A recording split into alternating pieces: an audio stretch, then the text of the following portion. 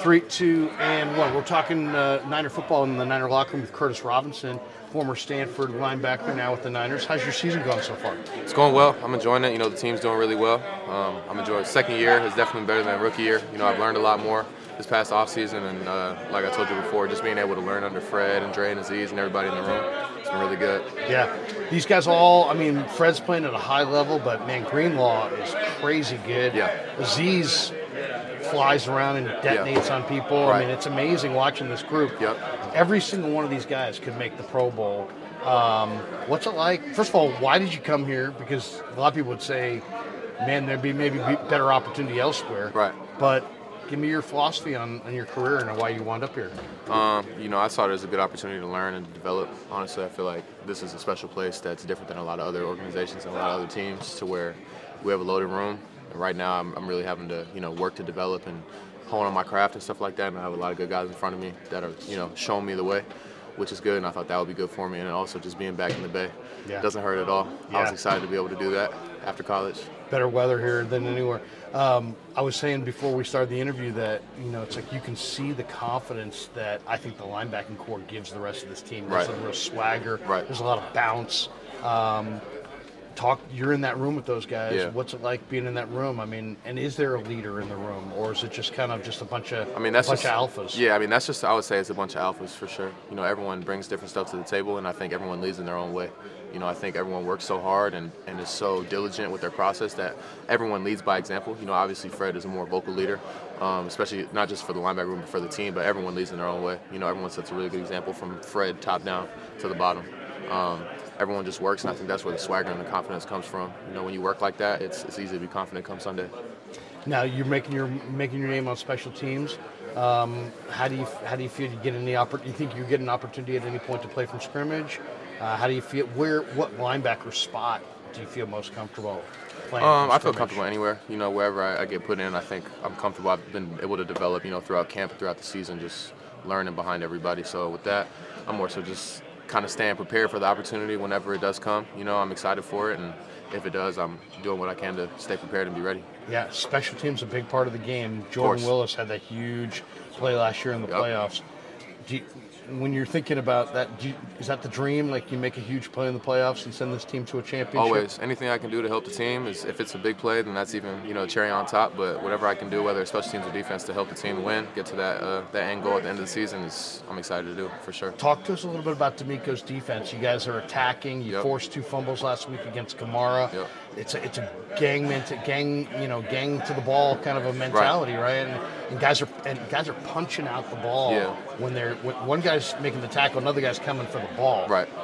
Talk to us about what's being emphasized. Yeah, he preaches swarm. That's the mentality for you. Say gang mentality. It's more really of a swarm mentality. You see almost 11 guys in every clip at the end of the play. Where the ball's at, you most likely see 11 49ers players around that ball, and that's just how we play. That's how everyone's mindset is. And it's like you said, you get to that ball, it's not just good enough to get to the ball, it's taking it away every time, or at least doing what we can to. So I love it. It's run and hit. Everyone plays fast, plays confident, plays free, and I think it's awesome. I'm enjoying it for sure. On kind of a down note, Coach Shaw is walking away from Stanford. Yep. He's the winningest coach in the history of the program. He's got my respect. I'm sure he has yours. Of course. Why do you think things have tumbled out of control for Stanford? Not out of control, but they're to the point where they need to make a change. David hasn't forgotten how to coach, but there's obviously a number of dynamics that go into making any program successful. Yeah. You've been watching it from afar, and you were part of the program. Right. What do you think's happened there? Because they went from where Harbaugh was, and then Dave took it over and kept it rolling. In the last couple of years, there's been a little bit of fall off, especially on the athletes that they're getting, it seems like, up front.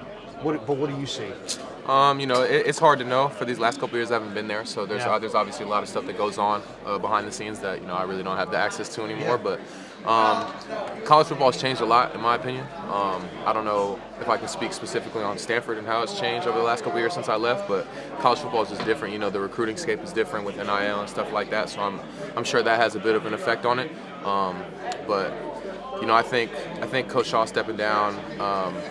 I'm proud of him. I'm proud to have played for him. For sure, he had a great career, and I don't think it has anything to do with him. If you're talking about the downfall, I don't think it's necessarily downfall. I think there's been a couple off years, but I think there's a lot of guys that are high character guys in that locker room and in that staff upstairs that understand what it's going to take. They've been there before. You know, there was off years with Harbaugh as well before everything got rolling. So I think eventually they'll get it back on track with whoever the replacement is. I think they're going to do a really good job finding a good one that's going to match the character and the quality of Shaw, and hopefully they can get it turned around. Hey, a couple last ones before we let you go. You guys got practice starting up. World Cup, you following it at all? Not really. I see a lot of people magically becoming soccer fans for the World Cup. Obviously, I always root for Team USA when they're playing. It was cool to see Pulisic laying it out for his team and his country, but no, I haven't been following it too much. I've been following the round of 16 more now that it's getting competitive. There you go. Is it soccer or is it football? Oh, it's football. It's not soccer. You know, Okay. I'm not big on that's what we call it over here, but it's football. Okay. And last one. Give me the guy in this room outside of Marcelino who's staring you down. Give me the guy in the room who you would trust to make a penalty kick with the season on the line. Outside of Robbie Gould, let's say. Man, that was too easy. I was gonna say. You said I can't say Mitch either. You can't say Mitch. You can't say Robbie because they kick. But just who's a pressure guy? Definitely not Marcelino. Who's the pressure guy? I'll go with Flan. I'll go with Flan. Demetrius Flanagan fouls. Demetrius Flanagan fouls. Yes, sir. What is about him that makes you think? I don't know. He just seems like a guy that can handle pressure real well. Really? I don't know. Yeah. There you go. Yeah. Former Arizona safety converted to linebacker. Linebackers always got to rep other backers. Right. Curtis, thanks for your time. Yeah, of course. Appreciate it. Appreciate you. Have a good one. Yep.